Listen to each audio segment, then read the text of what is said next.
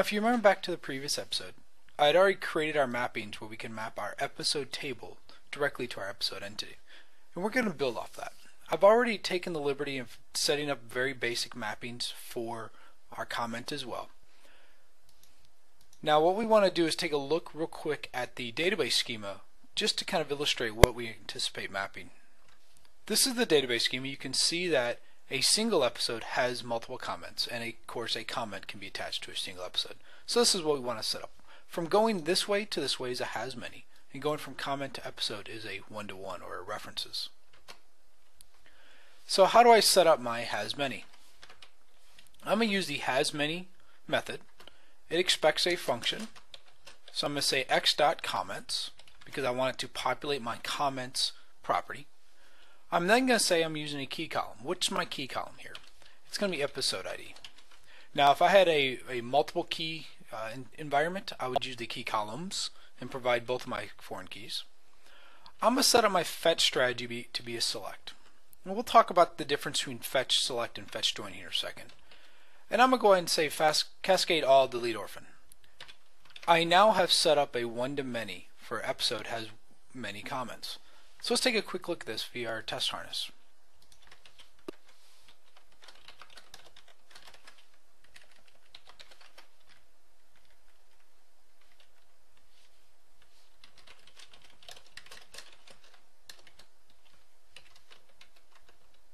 All I'm doing here is setting up my session so I can actually get something to connect to.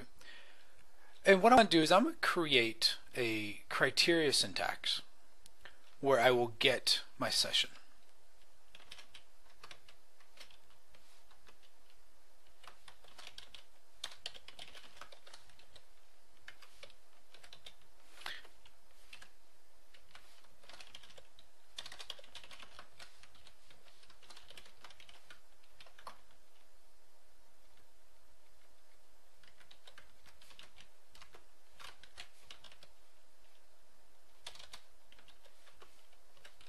Yes, I know I misspelled it, but yeah, we're not going to worry about that too much.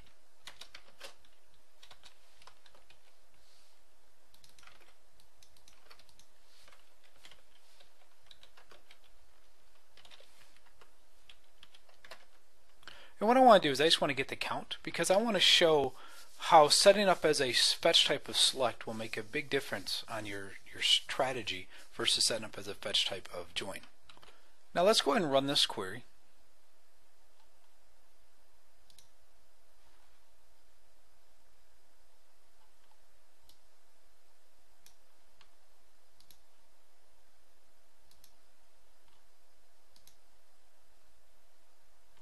Now my query is run successfully, and I do have an episode. And if I step over the count, you'll see that I have one comment added to this. Let's take a look at the NHProp output of this, see what's going on. You'll see from the output here that there are two select statements performed. The first one will select on the comment directly, and the second will select on the episode, or vice versa actually. And the difference is here is because I've got my fetch type set up to be a dot select. Now I could set this up to be a dot join and I would get one result. And let's take a look at how you could do that real quick.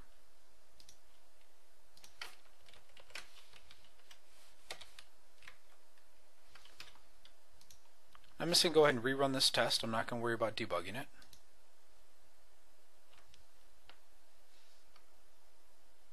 So my test is finished. Let's look at Nhibernate Profiler.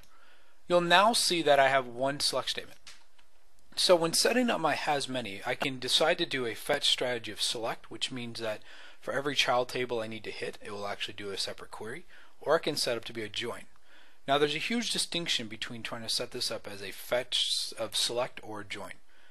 I'd like to set them up as selects by default because if you set up as a join, every time you access episode, it will automatically left join to the comment table, and that might not be my end result. So by setting it up as select, I can still get the join. I just have to do a little bit more work. So let's go ahead and take a look at how we do that. So I'm going to set that back to select. Then here I'm going to come to my criteria, and I'm going to say create alias. And I'm going to create an alias to my comments property. And I'm going to set my join type to be a left outer. And if I rerun this test again, and then take a look at the nhprop output, you'll see that my select actually does a join for me. So I've overridden my default fetch strategy and used criteria to do a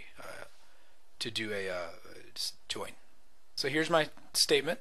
You'll see that again I have one select statement where it joins to episode comment. So that essentially is how you set up your HasMany. And there are obviously multiple ways you can set that up and more in-depth ways you can set it up. But this will get you started. Now how do I set up my references? Remember, my references is from when I want to go from a comment has an episode. To do that, I need to go to my comment mappings. And I'm going to use the references keyword.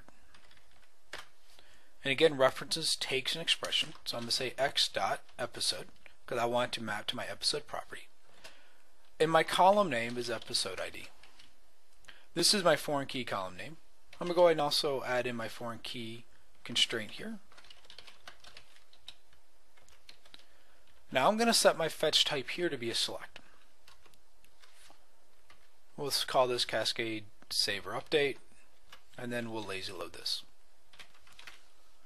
So I've now set my mapping to go from a comment has an episode. So how would I test this?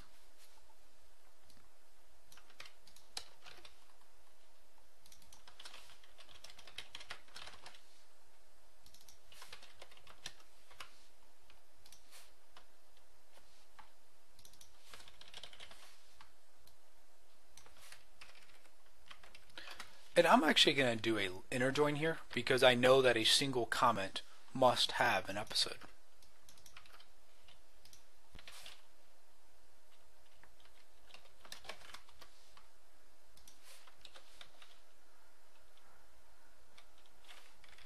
And we're just going to pull out the episode name.